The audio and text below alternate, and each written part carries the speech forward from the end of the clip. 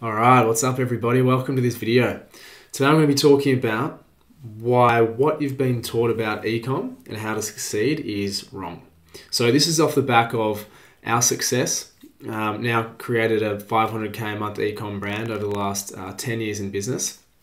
And also what we've seen of those who come and go in ecom and the clients that we also help by building the foundations and helping them scale their businesses. So this is what people get told, and this is why it is completely wrong. So let's get into it. So the first thing is that ecom is not about getting rich quick, right? A lot of people think and see people online, see YouTubers flashing up their phones about how many sales they've been making, in a day, or, passive income while they're sitting on the beach. That is not true, at least not in the beginning. And so what we've found is that to really build a business that's successful over the longer term, we're talking about building sustainable businesses, it's a long-term game. You have to think really, really long-term and have the foundations actually laid out to achieve that. And so with your brand, you need to actually start by building trust and credibility. You don't just start out by making 1 million sales, $1 million, and go and sit on the beach after 3 months in being in business. That's just not what happens, right? And so when people say they want to get in to ecom to get rich quick and live that passive income life that, as I say, is displayed and become like this picture of success, which not that many people are actually living in reality, is absolutely wrong. And this adopts into the principles that I'll talk about down the line as well. And so the second thing is not to be led by fads, right? Things that are just flash in the pan types of success. That isn't sustainable business either. There might be certain trends, yes, sustainable trends, such as what we had got into in terms of cold press juicing and the cleansing market. That was absolutely trending and is still continuing to sustain our business. But in terms of like fads, like as widget spinners or whatever like that, it needs to be led by a market need or a market demand. Okay, so if there's an opportunity, there's a difference between the fad and the actual opportunity or the trend, right? So not to jump on fads is another thing we've been told that is actually wrong. Like jump on something that's been popular, it's going to be good for the next 6 months, then jump onto something else. That's not how business should be operated or should be operated in a sustainable long-term way that's going to sustain you and help you grow. The other thing, number 3, it's not all pool parties and Ferraris. So with this, again, you see people on YouTube, online, flashing Rolexes, flashing their cars around. Even when we were making 100 grand a month, we were hardly paying ourselves. And this is when we were very, very profitable. But it was more to the point that you have things that come first. When you've got a business that's making that much revenue, generating that many sales, you have responsibilities and you have to pay these responsibilities first before you actually go ahead and pay yourself. We actually had one client that came to us at the time and they were making 100k in revenue, but their profitability was like 10% of that. And so you think about taking out all those expenses, all those ongoing costs, and they were making 10 grand out of 100.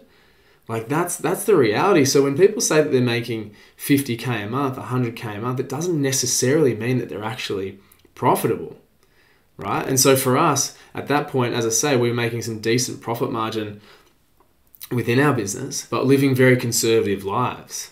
Now that we're making 500k a month, it's a little bit different, but we've earned our stripes in that sense. And so we still don't have our pool parties and Ferraris, but the point being is that that's not the reality of an e-commerce business owner. If you talk to anybody who's been in the trenches and is either still there or has actually made their way out of it, that is not what they got into it for, or the actual reality of it. And the fourth thing, really quickly, is it's not for the faint-hearted. So this is something that people don't talk to you about. And it's why it's wrong. They say it's going to be so easy. You just do this and make $500 a day, $1,000 a day, and you've got $1 million business. Like they don't tell you what's behind the scenes in terms of the hustle and the hard work that goes into it. And from our experience, what we've found is that you have to outwork, you have to outsmart, you have to outplay your competition, and basically outlast your competition. The amount of people and businesses that we've seen come and go in our specific market, our niche, over the 10 years in business has been phenomenal. We literally say that we've just persisted and outlasted and outworked everybody else. And looking back on our journey, that has not been for the faint-hearted. If we had have given up, which we could have very easily every single year of being in business because of something, then we wouldn't be where we're at today. And so that's something that's not really understood by people who are trying to teach and inform people about what it's actually like. You need to have a certain work ethic and attitude to get through to the successful point. Because what your success journey will look like is it'll be flat lines, slowly growing, and then it will hockey stick growth. If you look at, Warren Buffett's wealth, for example, that's exactly what it looks like. It's very steady, and then it spikes right up towards the end, like a hockey stick. That's what we call hockey stick growth. And so that's generally the way we see businesses trending. We're the same, 16 mil in revenue, in sales over our journey. But our growth curve looks exactly like that. If we didn't have those first 2, 3, 4, 5, 7 years of grinding and hustling and persisting and outworking our competition, we wouldn't have that tail end growth that we now have, doing anywhere between 500 and 800K a month. And so I just really wanted to dispel any misconceptions about e-commerce brands that anybody might be painting as a pretty picture for any of those aspiring entrepreneurs out there. So, the lies that you're basically told, what you're being told is wrong. That they're not get rich quick. Don't lead with fads. It's not all pool parties and Ferraris. And it's not for the faint-hearted.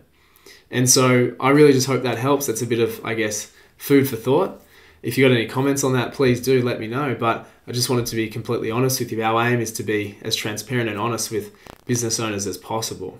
To tell them the hard truths and the realities, because with that, that's the tools that you can actually use to succeed, not naivety and painting a picture of something that it's not. Because the ones that do persist are the ones that understand that and embrace it and motivates them to keep going day by day. So I hope that helps. Just a bit of food for thought, as I say. Any comments, let me know. But I'll see you in the next one. Thanks.